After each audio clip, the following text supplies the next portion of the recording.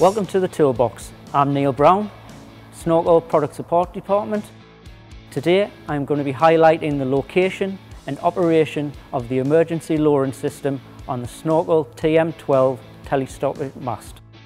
Let's get started. All information regarding the e-lower system on the TM12 can be found in the operator's manual. The lever can be found at the front of the machine, indicated by this white decal. To operate the e-lower, simply pull and hold the lever and the machine will come down itself under gravity.